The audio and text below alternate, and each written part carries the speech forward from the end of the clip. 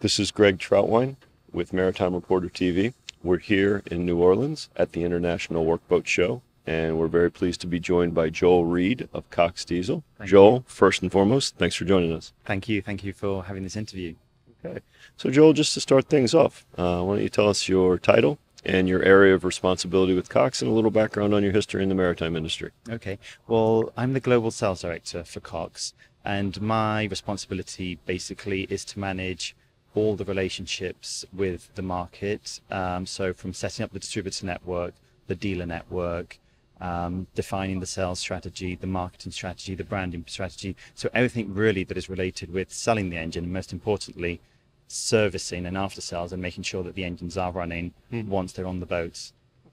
So again, I'm sure many of our viewers know the COX name, but for those who are not in the know, why don't you just give us a brief overview of the company and your offering? Sure. So COX Powertrain is one of those very unique organizations in which it's a startup company, which is not unusual per se in the marine industry, but it is very unusual when you think of engine development, because engines are normally developed by big corporations, Caterpillars, Cummins, Yamahas. So 10 years ago, the Ministry of Defence in the UK asked COX to develop a diesel outboard to comply with the single fuel requirement defined by NATO. So that's how the whole project kick-started. At that point, it was just David Cox, who was the founder of the company, and two other people. So because engine development is extremely expensive, we've had to raise just over $100 million to be able to deliver these products and create all the infrastructure to be able to support them in the long run. So at the moment, COX is formed of close to 100 people. We have another 50 or 60 people who are working on the project, but external to COX. And that's through the joint venture or technical partnership we have with Ricardo, the UK engineering firm, who supports us with the development of the engine. And we take care of the design of the engine, the supply chain and procurement, assembly, testing, and then delivery to distributors. We have two facilities, one in the UK, in Brighton, so it's just an hour south of London, with a production line that we're setting up and test cells. So that facility will have a capacity for 2,000 units a year with one shift, and that's what we will hope to be doing in the first year.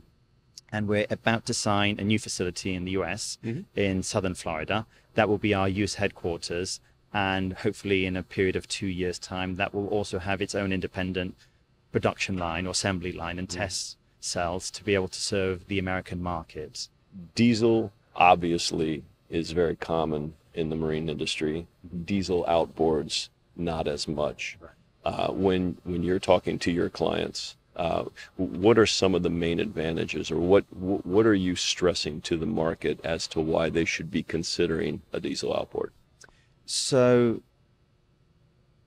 you can't really convince people to go for diesel when in their mind they want gas. So really the market we're targeting are the people who call themselves either, I'm a diesel guy, but I want outboards. So the same way when people go into a car dealership and to buy a truck, they know if they want a diesel truck or if they want a gas truck. And you can't, it's very hard to sway them and very unnatural also.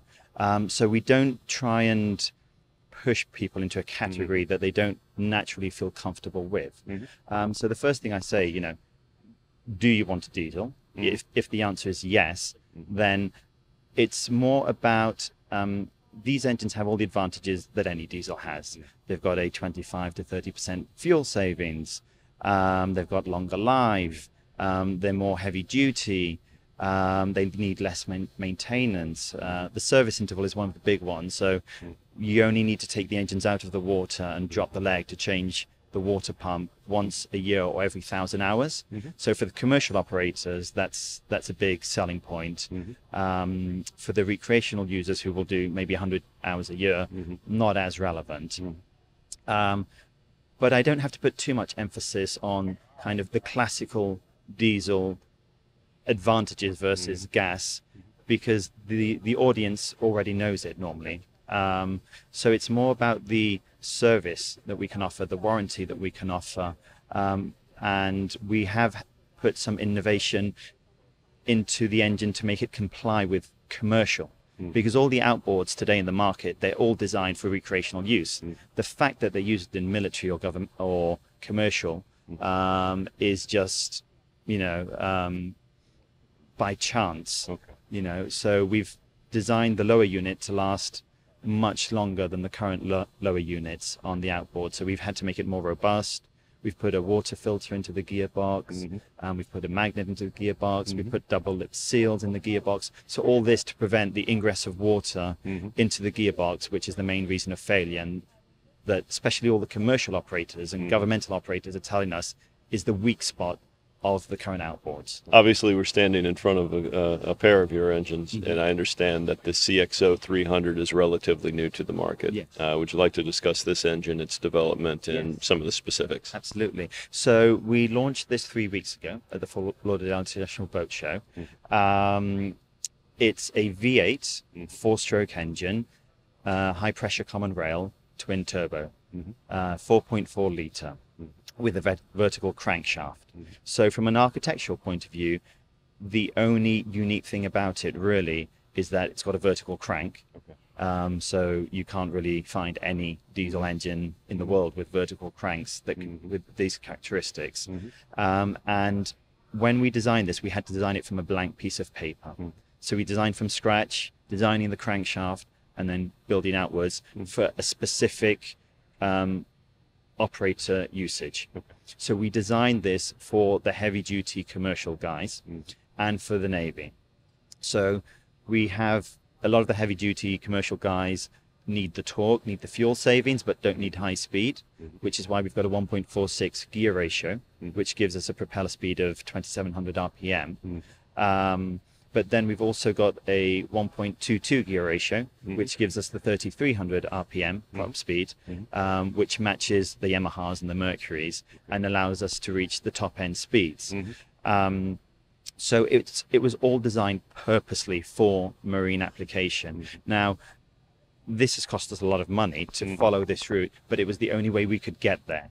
Ideally, we would have taken an existing block, an existing power head, but there was two problems. One is that they were all horizontal, which meant that then, the crankshaft would come out the side, and you would need a very long shaft going down, which would mean, because of the vibration, it would have to be very thick and heavy, which that's the biggest enemy of the outboards. It's the weight and the packaging size. The other problem that we find is that there are two types of blocks in the industry, diesel blocks, or in the world.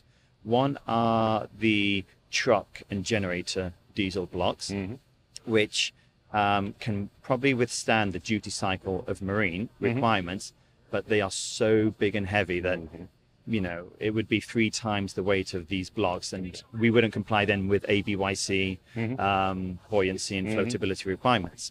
The other blocks are the automotive blocks. Now, the automotive blocks are still probably 50 to 60% more heavier than the current gas blocks, much closer to the target, but the main problem is they can't withstand the duty cycle. So car engines, as you will know, normally are comfortable at around about 2,000 RPM and below that, really, and with very little load on them. So when we start testing automotive engines under a marine duty cycle, they basically heat up, crack, they just break very quickly. So this was the only way we could achieve this packaging and meet the requirements. So just to clarify, this engine is available now, and are there references currently in the market? So we are setting up as we speak 5 boats in the US. 2 of them are with the US government, the Navy and the Coast Guard. Another one is twin installation on the new Intrepid Nomad 345, which is based out of Fort Lauderdale. The other boat is a Metal Shark, a 32-foot. And then the 5th one is a boat that's going to be based out of the West Coast, between Washington and California. That's going to be a single installation, and that one's most probably going to be a safe boat. Now, we only sell exclusively through our distributor network. We've got at the moment 27 distributors globally, and we hope to increase that up to 35 before June. And the reason we do that is because we want service to come with the engines. So if anything goes wrong, if there's any problem, we want to have a very good after sales and warranty service to support the customers. And we have to accept that we don't have the bandwidth to offer that service on a global level ourselves. So our distributors have started placing orders with COX for delivery start of July. Okay. So we've got a little bit of a longer lead time at the moment, and that's just because building up this process of supply, manufacturing, and delivery and testing takes a little bit of time at the beginning. Absolutely. Yeah. Well, it sounds like you have a good head start. Again, we appreciate your time. Thank you very much. Okay. This is Greg Troutwine with Maritime Reporter TV.